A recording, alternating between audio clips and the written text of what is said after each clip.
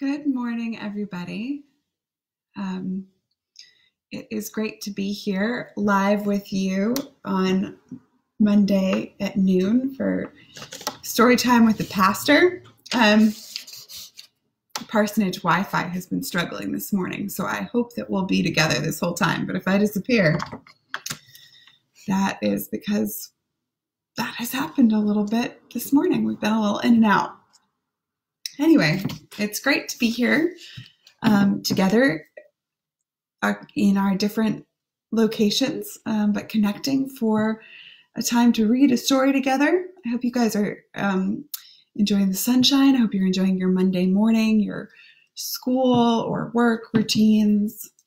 This morning we're going to read one of my very favorite books, which is I Took the Moon for a Walk. And I didn't have this book when I was little, but I got to read it with my niece and nephew.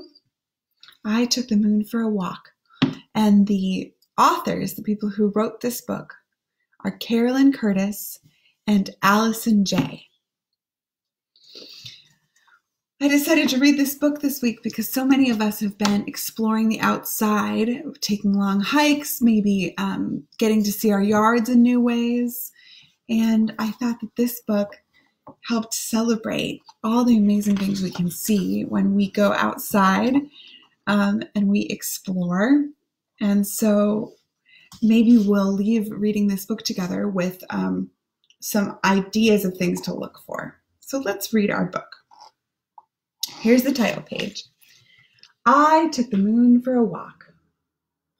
You can see the moon and a little boy who is taking the moon for a walk.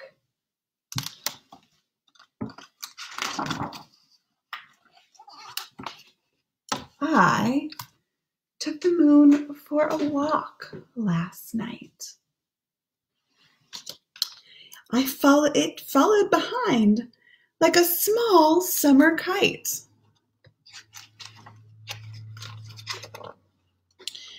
Though there wasn't a string or a tail in sight when I took the moon for a walk. Here's the moon walking over fields and houses.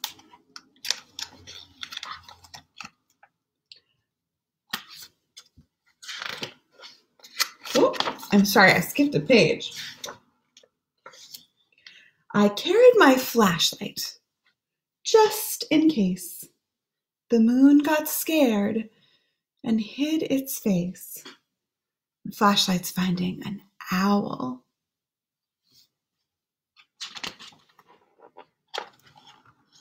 But it peeked through the clouds that were fragile as lace when I took the moon for a walk. Here is the moon peeking through the clouds, and I see some cows looking at the moon.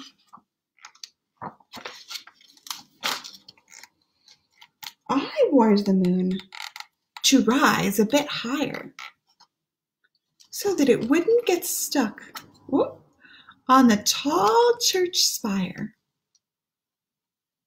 There's the moon rising a bit higher. Wow, the neighborhood dogs made a whistle train choir. Oh! When I took the moon for a walk. Looks like the moon is howling right back at the dogs.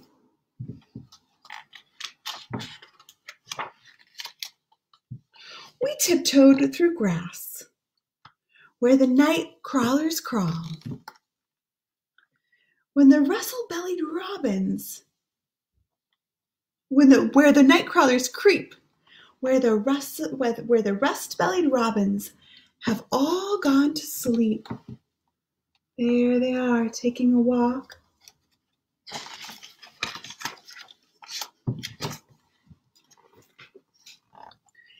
And the moon called the dew, so the grass seemed to weep when I took the moon for a walk.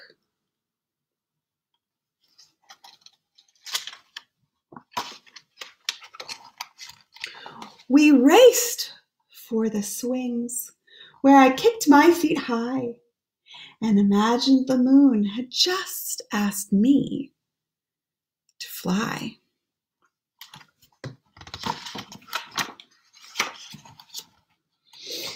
Hand holding hand through the starry night sky when I took the moon for a walk.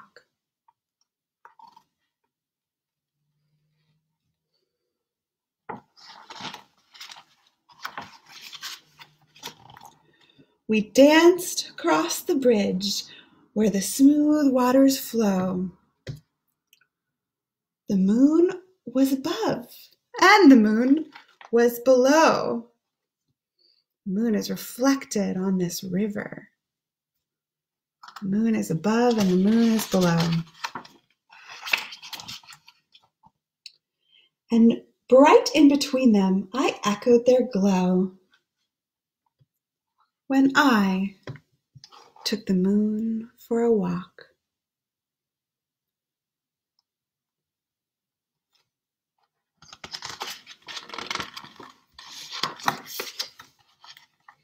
Then as we turned back, the moon kept me in sight.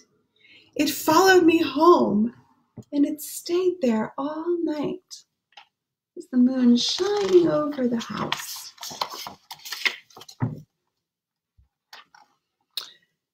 And thanked me by sharing its sweet, sleepy light when I took the moon for a walk.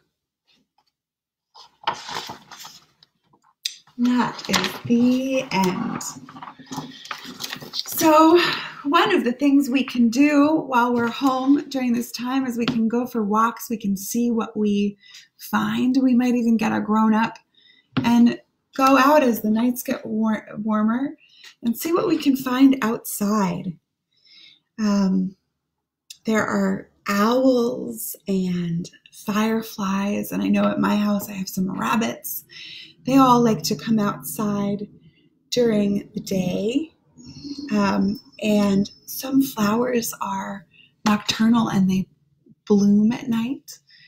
And things just look different under moonlight. It can be a wonderful thing to do before bed, to go for a walk, and you might look up and see that the moon is following you, almost like you're taking it for a walk.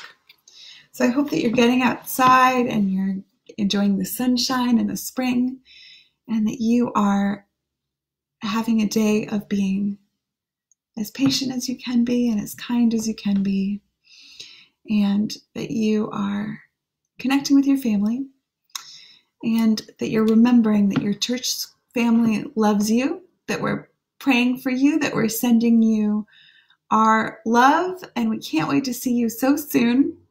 Have a wonderful week, everybody, and many, many blessings. I'll see you next week, and Miss Kristen will see you soon because she's posting a very fun slime tutorial for you to do at home this week. So I hope you have a wonderful time doing slime and maybe taking some walks. See you soon.